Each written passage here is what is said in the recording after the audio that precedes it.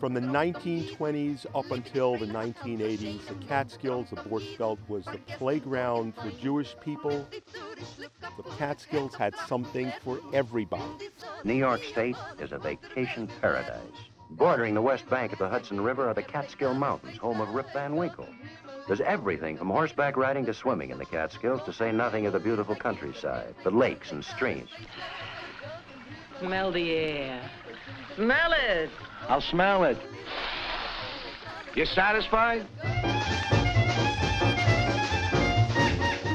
And Jewish people flocked up there because earlier there was nothing for the Jewish people to go to, so they created their own.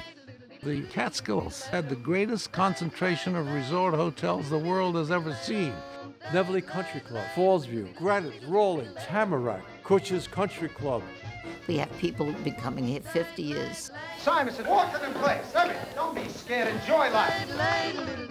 We met all the celebrities, all the big stars used to come. Elizabeth Taylor, Winston Churchill, they all stayed at these hotels. This is the place. This is where all the excitement took place. This was big, fabulous, and wonderful. The Catskills were like a comedy college, like a breeding ground for comedians.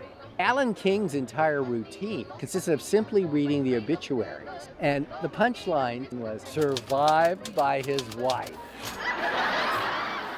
The food was endless. We had belly locks, we had Nova Scotia locks, we had regular herring, Machia's herring, herring and wine sauce. Everybody would complain about the food. Oh, the food stinks and the portions are so small.